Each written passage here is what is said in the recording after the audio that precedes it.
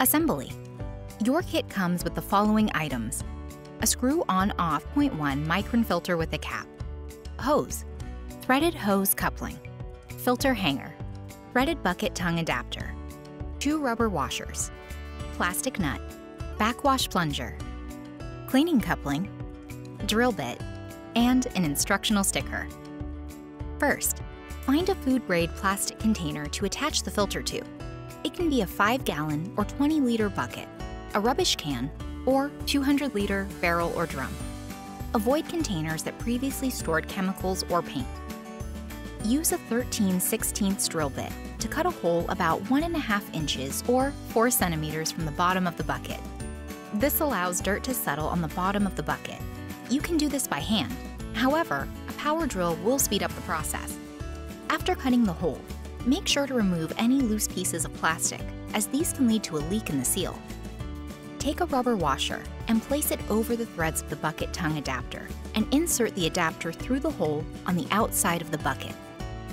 The small wedge side of the washer should touch the bucket. Place the second rubber washer on the bucket tongue adapter on the inside of the bucket. Again, the small wedge side of the washer should touch the bucket.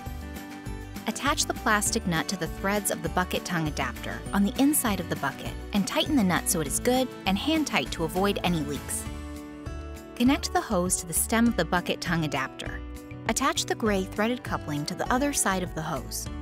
Then, take the filter hanger and slide it up the back side of the filter.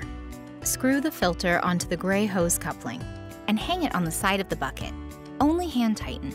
Don't over tighten by using any tools. Filtering water.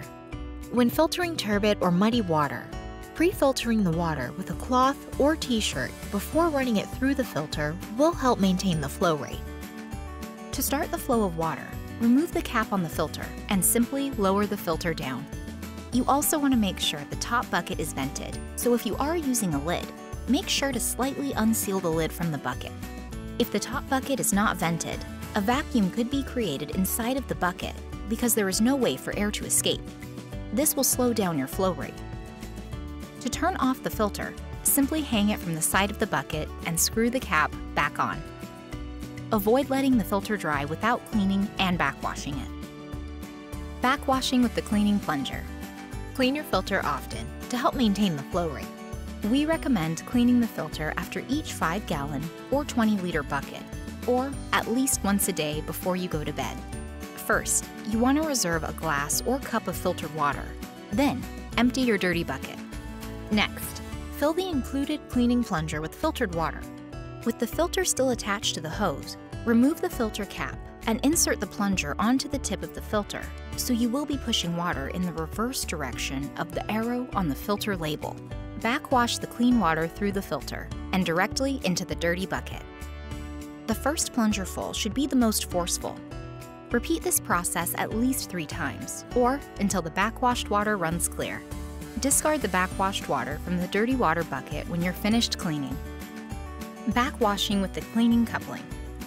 First, reserve a clean plastic bottle full of clean, filtered water.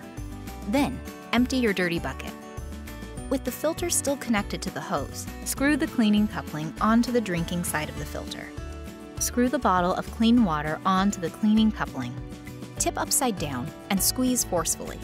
Backwash straight into the dirty water bucket and repeat this process several times until the water comes through clear and easily. Discard the backwashed water from the dirty water bucket when you're finished cleaning. Additional cleaning instructions. If backwashing doesn't adequately clean your filter, try alternating forward and backwards flushing. To do this, fill the cleaning plunger with clean water and push water forwards through the filter with the direction of the flow arrow, followed by pushing water backwards against the flow arrow. Repeat backwashing forwards and backwards until the filter is fully cleaned. If backwashing doesn't get your filter flowing again, we recommend soaking the filter in warm water for 2 hours to loosen up any sediment in the fibers before backwashing. The water should be warm enough that you can stick your hand in it. If your water source is mineral rich, soak the filter in vinegar for half an hour, followed by forceful backwashing with warm water. It is best to keep your filter, backwash plunger, and bucket components out of direct sunlight. Keep it out of reach of children and protected so it is not used as a toy. Always filter water into a decontaminated storage vessel, or else you run the risk of recontaminating the water. Make sure you wash out the containers you are using with soap or bleach on a regular basis. You can also remove the cap and wash it regularly, since dirty hands may have been touching it. Never run soapy water through the filter.